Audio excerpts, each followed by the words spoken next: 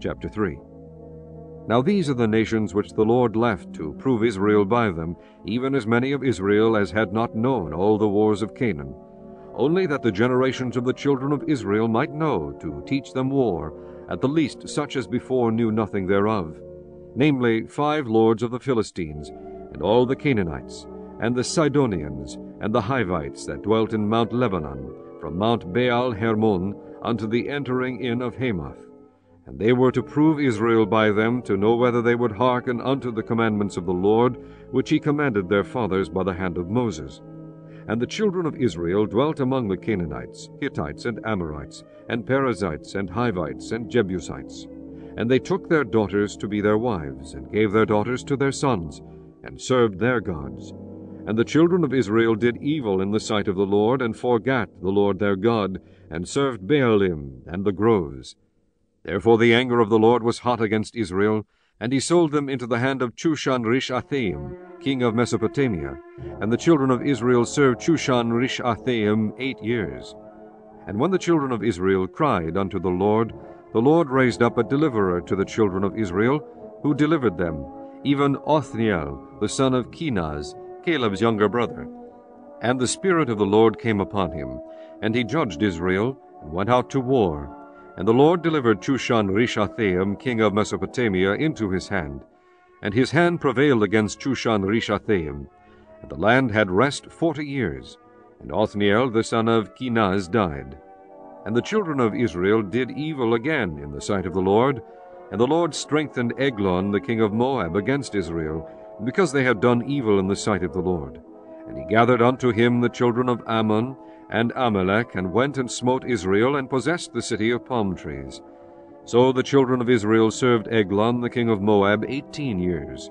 But when the children of Israel cried unto the Lord raised them up a deliverer, Ehud the son of Gera, a Benjamite, a man left-handed, and by him the children of Israel sent a present unto Eglon the king of Moab.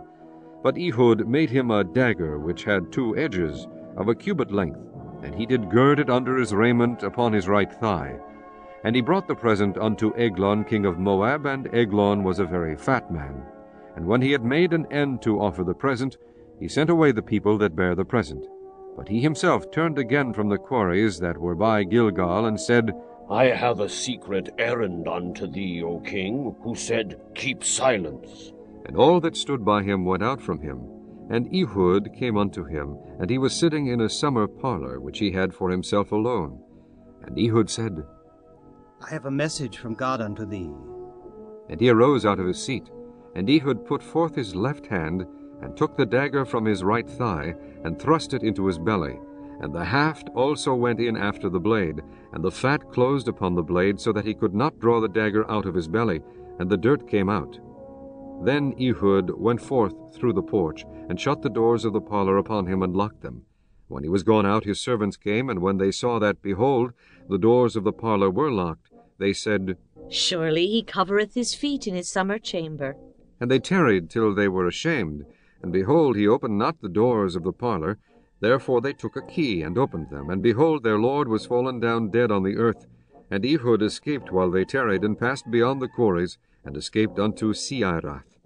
And it came to pass, when he was come, that he blew a trumpet in the mountain of Ephraim, and the children of Israel went down with him from the mount, and he before them.